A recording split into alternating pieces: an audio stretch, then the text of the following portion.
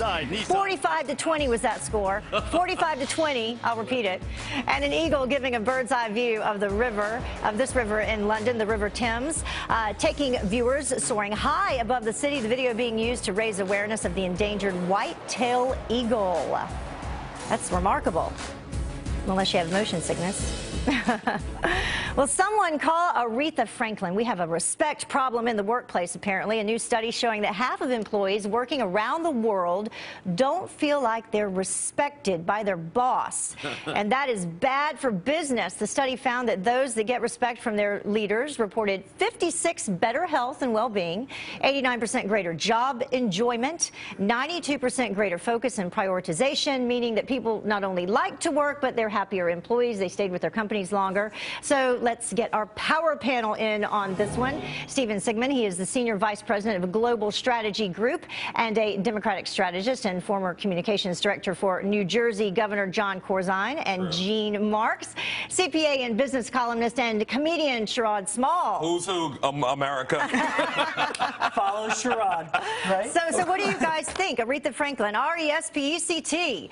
How important is that in the workplace? What do you think? It's clearly very important. Unfortunately, too many people have bosses like that Duke football coach slamming things around, clearly. I mean, look, you know, you don't need a study to know this. Any good workplace, it's as important who you work with as what you do, right? And you should have a kind of no a-holes policy, but unfortunately, too many workplaces don't. And a lot of people don't really have an option because they need the paycheck. Right. And so why do you think that is? Because it would make sense for business owners. If you have happy employees, then, you know, your employees are going to do a better job working for you. Some people just see happiness as the bottom line. So if you're making a lot of money for them, they might be cheerful. But some guys are just, you know, slave drivers. I don't want to say it.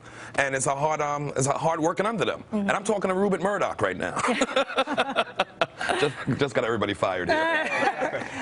I love working here. This is a great place to work. I definitely. I mean, you bring up a point about like working here, so I can speak to this. I have 10 employees in my company. We have a lot of clients or bosses. Some of it actually, the employees have to look at themselves in the mirror as well. I mean, as a boss, I look for employees that are passionate about what they're doing, that enjoy what they're doing, right? I mean, you've been here, I don't know, 4 or 5 years. You work for Fox News. Fox News has a lot of fans, a lot of critics as well. But you know, you don't want to hear that. You know, this is all about where you work, and that's what your bosses want to hear as well. So attitude has a lot to do with it, and passion has a lot to do with it about your job. If your boss don't respect you, you got to go. Leave. Go get another job. Either you're going to learn that you had it too hard there, or you're going to say, hey, that boss wasn't so bad because this guy is worse. But does money speak? And do more people stay in jobs that they don't like if they're being paid what they consider, you know, a fair or a better wage, and they'll get somewhere else? And it's not just the wages. I mean, in a lot of cases, people don't have a choice at all. I mean, a lot of people in low-wage professions don't really have a choice, and they need that paycheck, and they live paycheck to paycheck.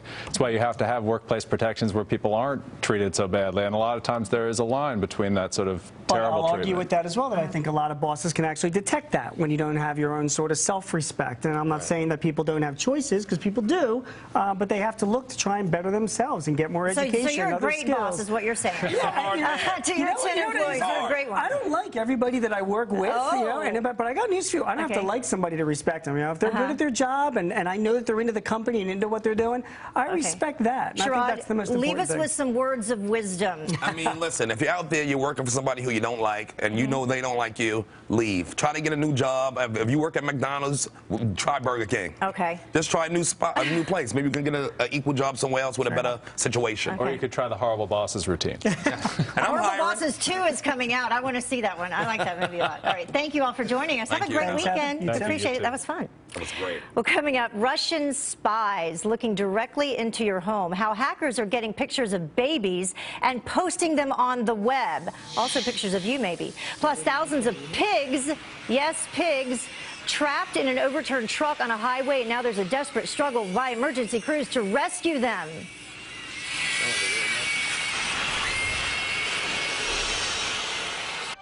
At Ancestry, we call it a hint. Simply type